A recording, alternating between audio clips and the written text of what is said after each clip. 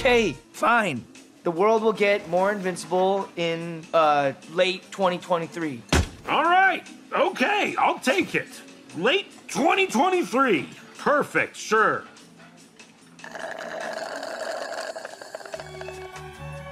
So 2023, is that like one of your years?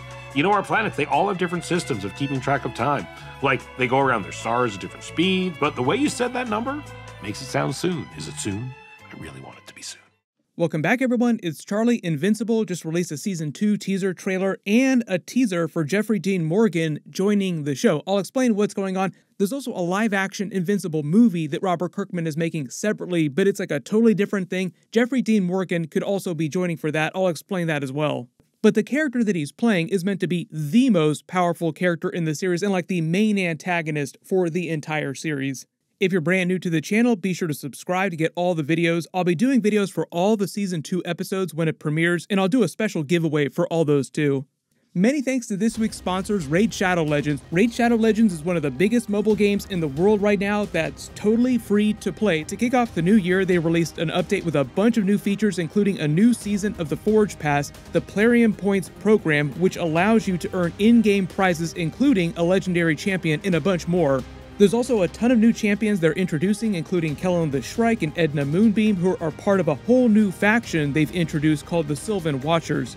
They just added a legendary champion based on MMA superstar Ronda Rousey with fighting moves based on her real-life MMA fighting techniques. You can get Ronda for free right now. All you have to do is log in and play Raid for 7 days between now and February 28. Use the special promo code RAIDRONDA, I'll put it on screen here, to get a bunch of helpful stuff. And because Raid is having its 4th anniversary later this year, they're launching a special Titan event. It'll be live for several weeks. During it, you can earn anniversary points by competing in special themed events and win some really cool rewards.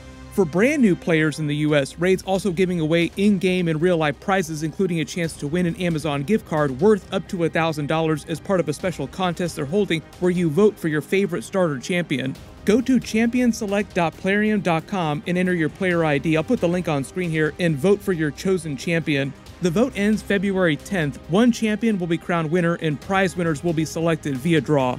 For existing players, you can also get some free stuff by going to that same link where you get a special promo code that you can use for an in-game gift. New players can use my link or scan the QR code right here to get a free starter pack with this cool in-game loot. Your rewards will be in your inbox here. So be sure to vote on your favorite starter champion for a chance to win.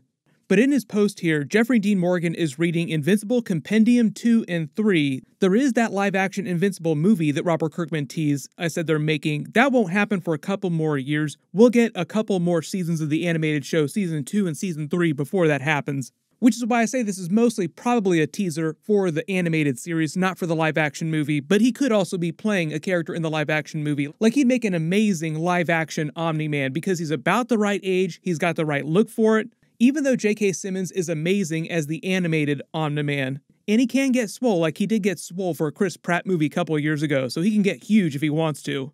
The actual teaser here that Jeffrey Dean Morgan was dropping is meant to be that he's playing the character from later in the story because Compendium 2 and 3 cover everything from issue 48 to the end of the story, and he's probably playing the main antagonist of the series. Like, he typically only plays really big characters, and he's been playing Negan on The Walking Dead, one of the overarching villains for the entire series. To make the Robert Kirkman connection, because Robert Kirkman created Invincible and he created The Walking Dead, so naturally he would go to his friends to play really big characters on Invincible. So that's why Jeffrey Dean Morgan is probably cast to play Thragg. Now, he's not totally unkillable, but he is meant to be the most powerful Viltrumite that exists. Even though Mark's name is Invincible and it's kind of tongue-in-cheek, he is functionally invincible compared to everyone else in the universe. Even though it seemed like Battle Beast was almost able to kill him, Omni-Man stopped him from doing that. That's mostly just because Mark was inexperienced, like he just wasn't a good fighter to begin with. One of the big things about Viltrumites is that really the only thing that can kill a Viltrumite is another Viltrumite and the Scourge virus, which I'll explain because that has to do with Thragg's backstory. He's the current leader of the Viltrumites, the person giving them all their marching orders as they continue to conquer the universe and replenish their race, replenish their ranks, so to speak.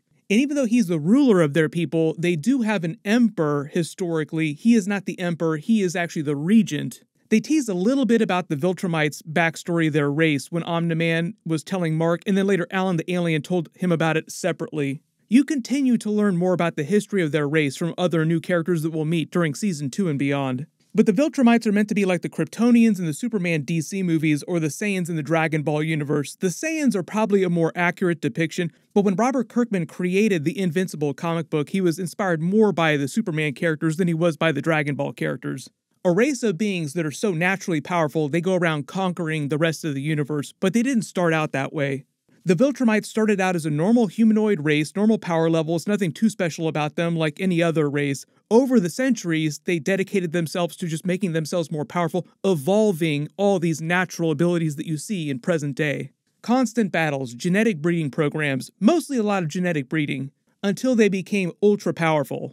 When that started to happen, they started conquering other worlds the old-fashioned way, their armies sweeping around the universe, conquering systems. At that point, their emperor was a man named Argyle. A man named Thaddeus came along and said, you know what if we didn't conquer the rest of the universe and subjugate all these people? He led a faction within their race to start what they called the Viltrumite Civil War over whether or not they should be a conquering race. Like there was a faction of them that wanted to be more peaceful.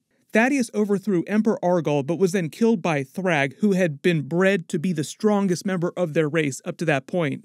Thragg then became regent until he could locate Argyle's son and heir, because amongst their people, like, breeding is more of an obligation than it is something that they do for fun.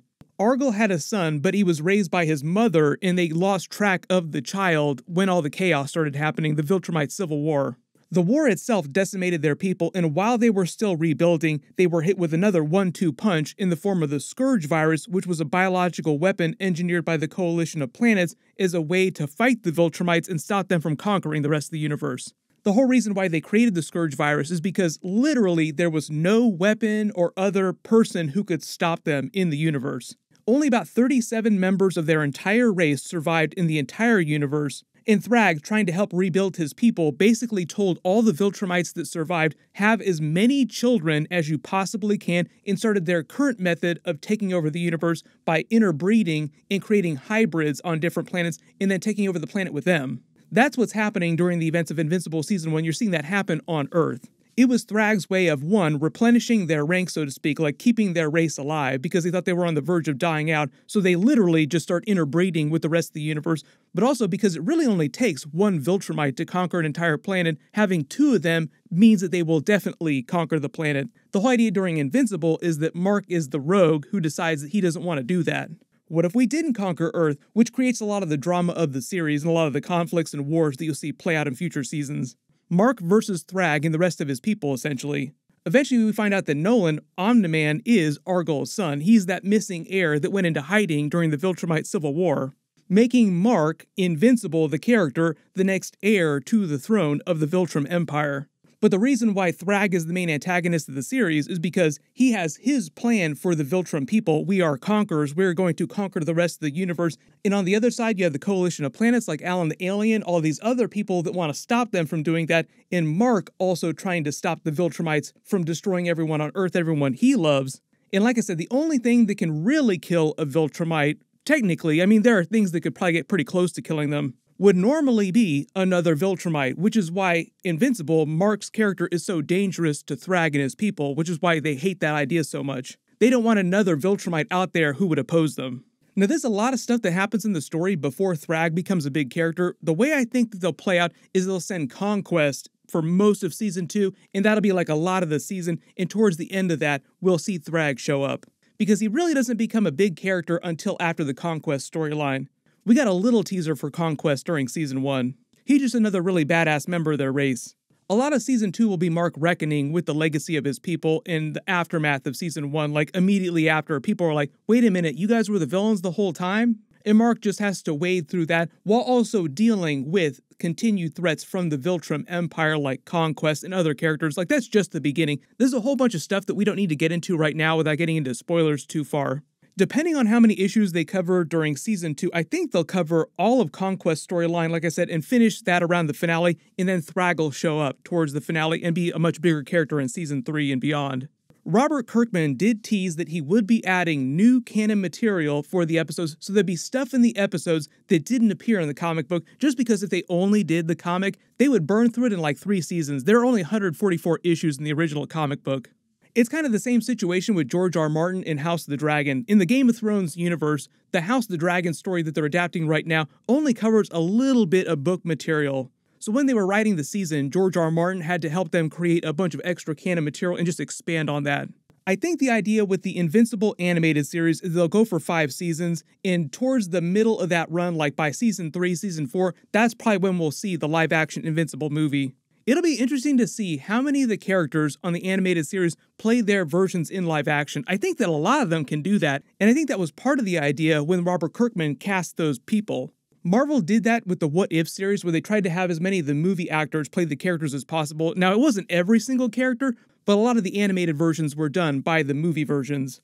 James Gunn also just made that big DC Studios announcement about their big DC Chapter 1, like their DC Phase 1 of rebooted movies, and they're also doing the same thing with their new animated series 2 in live action, where the movie actors play both versions of the characters, animated and live action.